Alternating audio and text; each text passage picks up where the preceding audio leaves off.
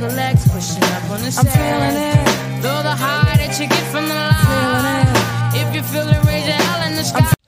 So, I haven't really talked about the Suicide Squad Kill the Joker or whatever because the game is dead. We already know Warner Brothers lost a shit ton of money.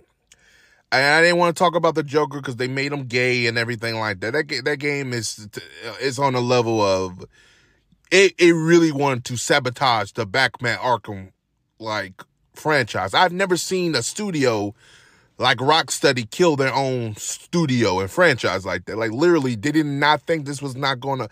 But anywho, let's talk about this new Mrs. Freeze. Now, let me tell you something about Mr. Freeze. Mr. Freeze is one of those other characters in Batman that is done right, follow the animated series route. He could be a well-destructed, well-written character.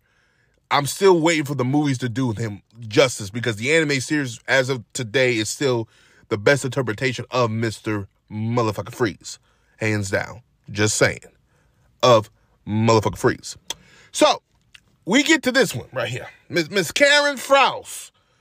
I don't know her name. I'm just calling her Karen Frost. Miss KF. Miss Karen Frost. And I'm looking at this look like, not only is an ugly version of her, or version of him, wherever you want it, wherever, it's like, why? Why the fuck are you doing this? Like, what is going on with these studios today? Follow the source material. If you want to do your multiverse, if you want to do your Elseworlds, fine. Do it. But don't you come out here and say, oh, it's connected. It's connected to the Arkham games. No, the fuck it's not. This is bullshit. This is trash.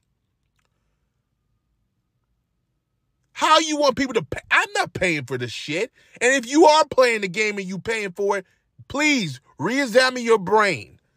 Why would you pay for an ugly version of Mr. Freeze? Multiverse or not, is ugly. It's sad that the Gotham version is better than this version. And to me, that version is not that good. However, there was effort put to that version. There ain't no effort put into this shit. It's garbage. You wonder why people say go woke, go broke. Look at Suicide Squad, killed the Joker. That is the definition of go woke and you're motherfucking broke. A game put a studio out of business. Warner Brothers came out and said you lost us $400 million. I could be wrong with the number. I think it was 4, maybe 3, but it's a lot. It's a high number. That's fucking ridiculous. But you have the audacity to put this out there. You better make a DLC with Mr. Freeze, not with no Karen Frost. But yet you have the audacity to say the fans are the problem. This is the problem. No, you jamokes, you're the fucking problem. This game deserves every motherfucking thing they get. I hope they lose more money. Oh, we'll put it out there because the fans, the little 2-3 people will buy it. They're not. It still won't make up the money you motherfucking lost for the studio. They actually showed a trailer. I think this was PlayStation. They showed a trailer for DC Universe Online. That game has came out almost 2 decades ago. I repeat myself. DC Universe. Because why? People will still play that game because that game was actually a uniquely good game. You know why it was? It wasn't trying to push no woke shit. It actually was telling a story. You made your own DC character in the world. That was kind of cool. X-Men Destiny tried to do that, but the less we talk about that motherfucker, the better. Anywho, and it worked. And that was fun. Characters, story, the gameplay. Depending on what the system, type of game it is. The Suicide Squad, you can't even say gameplay was good because people talk shit about that.